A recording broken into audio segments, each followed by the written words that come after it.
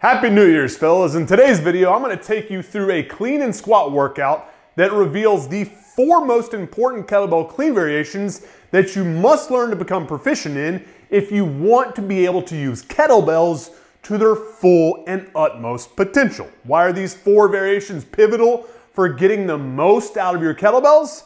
Besides providing strength and explosiveness via powerful hip extension at different levels based on where you initiate each one of the cleans from, either from the ground or the hang position, they also allow you to safely and more efficiently perform exercises in both the rack and overhead position. Think about it. Unlike a barbell that can be set in a rack and unracked to perform, let's say, front squats, overhead presses, or overhead squats if you're feeling squirrely, to perform any kettlebell exercise in either the rack or the overhead position, your first objective is simply getting them from the floor to the position that they need to be in to initiate that lift itself.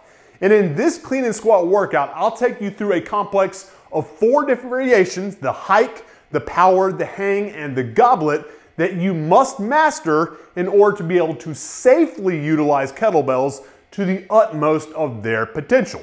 And although each are different in where they're initiated from, the how is actually pretty similar.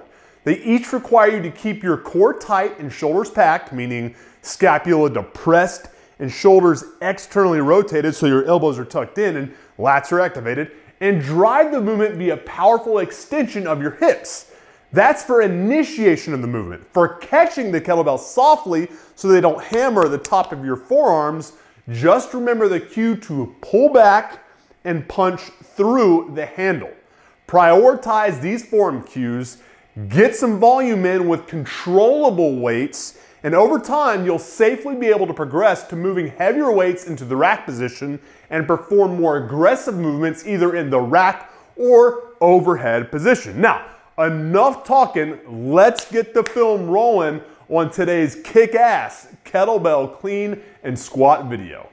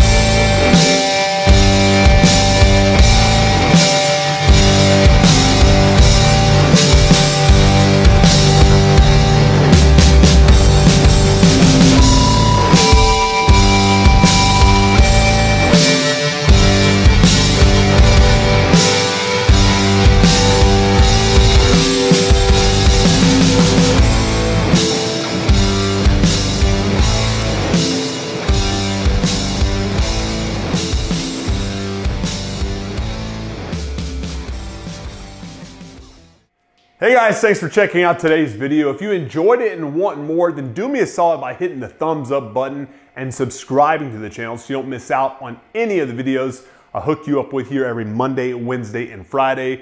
And if you're looking for a more in-depth view of exactly how I program for all of my clients who are short on time yet hungry for some serious gains in performance and aesthetics, then start by grabbing your free copy of the Kettlebell Cardio Blueprint I put together for you by clicking on either the book image you see right over there to the right or the pin link at the top of the comment section down below.